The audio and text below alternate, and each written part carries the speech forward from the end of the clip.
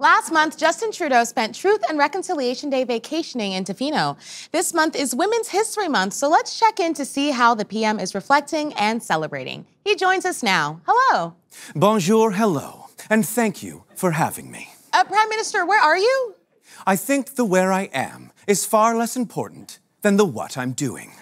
Which is? Celebrating, listening, and learning from all the great women who live here in Le Canada.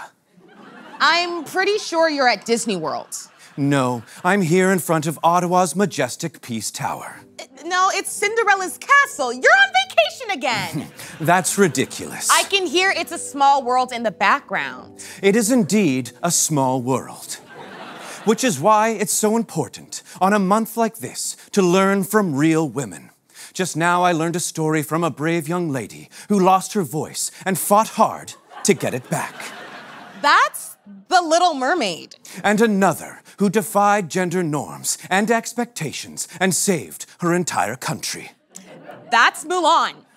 And an Indigenous woman who paints with all the colors. Okay, all right, stop. You're not listening to women. You're mingling with Disney princesses. All women should be heard, regardless of their royal status. I assure you, I am celebrating this important month in the most respectful way possible. You got the giant mouse ears on, for crying out loud. The better to listen to women with. Oh, there's Belle. Belle, bonjour! I'm French too! Justin Trudeau, everyone!